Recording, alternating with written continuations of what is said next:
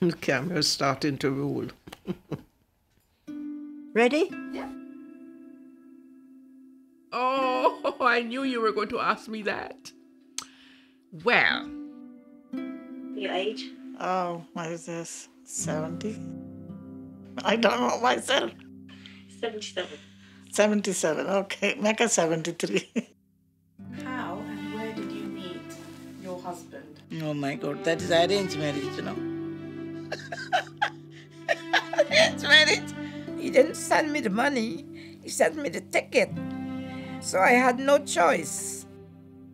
We traveled all this way on the ocean and, oh gosh, we thought we'll never get to England. I came to London in December 1953, and I was 19 and a half. I used to stand at the window crying my eyes out. I want to go home. I want to go home.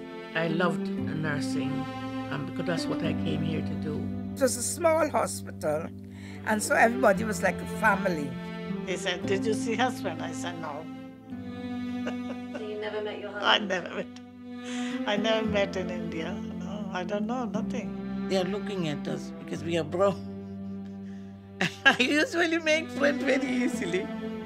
They still see you as an old granny. And they don't look back and think, oh, you were young once.